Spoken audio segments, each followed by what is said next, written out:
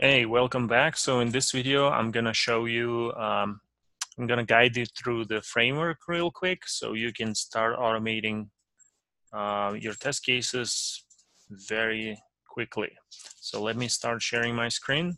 So it's the same README MD file that I already showed you where you downloaded it from here really. So if you scroll down a little bit, you will see that this is a Cucumber boilerplate framework that based on the, of course, WebDriver IO and Cucumber and JavaScript, and it brings through behavior-driven development. So instead of writing your test code that developers can understand, you can write your code in a human-readable format called Cucumber or Gherkin. And then once you do that, so requirements, we already installed everything here, and we did this. So the features, it's very simple. It's really one of the simplest frameworks that I've ever seen. So it has comes with a full integration with WebDriver IO. It actually has over 150 predefined steps, so you basically don't need to write anything. However, you can write some custom steps as well if you want to. It has integration with the services like Sauce Labs, and it comes with a parallel execution under the hood. So that thing is somewhat tricky, and you can struggle setting it up, but here it's already there. So this is the example of the test case, and I'm going to show you that later on. How you can run that, yeah, you can just do either one of these commands, yarn run dio, or you can just do run configuration file. I'm going to show you that briefly in a moment, how you can set up your test run.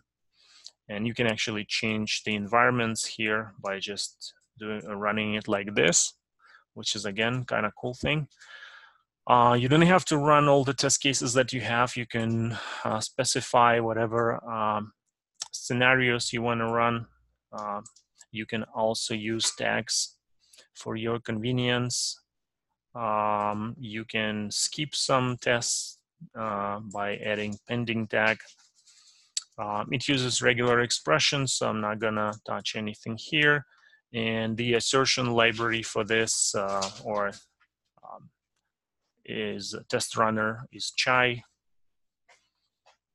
So yeah, you can leave your comments,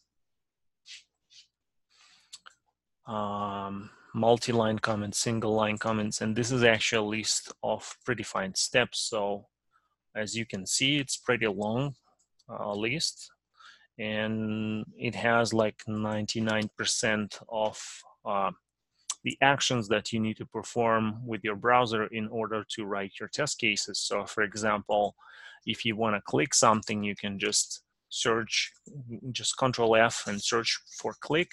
And as you can see here, you can click, or you can even double click. And these are different options that you can do.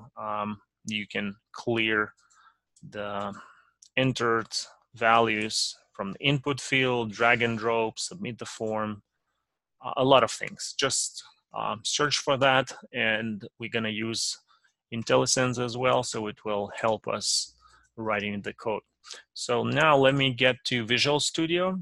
So here, if you click this file here, dio.conf.js, you can see here that there is a lot of comments left for you guys, so you don't have to Google it really anywhere. You can just read what's in there, and it should be really very easy to use. And basically, there is nothing you want to do here, but a couple of things I really want to show you. So first of all, max instances. It's set to 5 already, and it means that if you have more than one feature files, it will actually run them in parallel, utilizing for up to 5 browsers. You can also define the browser. So by default, it's Chrome, but you can use Firefox, Safari, IE, and so on.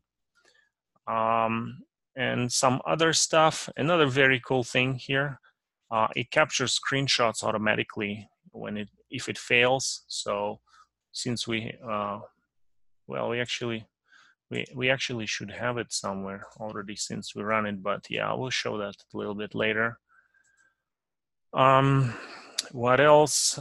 This is the base URL, so you don't have to repeat the same URL over and over. You can just use the relative path. I'm going to show you that as well.